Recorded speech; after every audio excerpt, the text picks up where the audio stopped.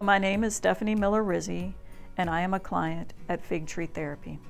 Before I came to Fig Tree, I was working to try and manage some very traumatic experiences I had early on in childhood. And I'd come to realize maybe in my mid-30s that that trauma was still affecting me in very deep ways. And I'd tried many therapists before, I mean at least 10 probably.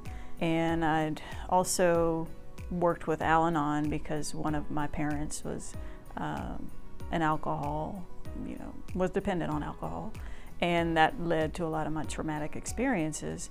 When the last therapist I tried before coming here didn't work out, I kind of just surrendered myself and I called out to God and I was like, please help, please help.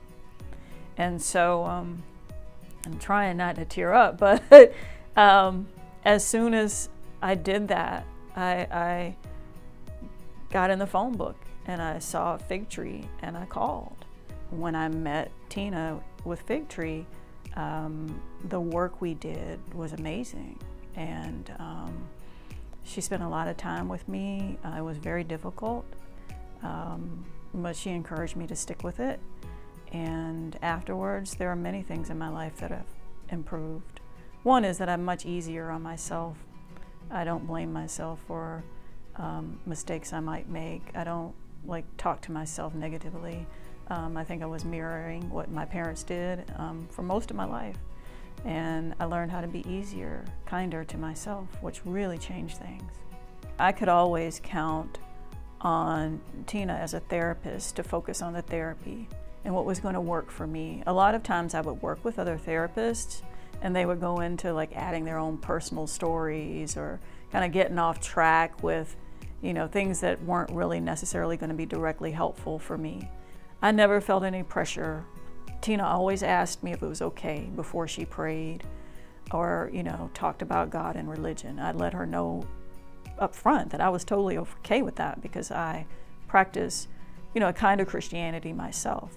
A lot of my anxiety fell away, though I still sometimes struggle with it. I'm now an elected official. I won an election, how does that happen? I go out and I actually run for office and I win an election because I have more self-confidence. For someone on the fence, and there are a lot of people on the fence, I know that. I know people personally who will say they want therapy and then go to the first therapy session and because it's so tough, they give up or they don't want to do it or, But what I would say is that any pain you feel in therapy is so much less than the cumulative effect of living life in pain.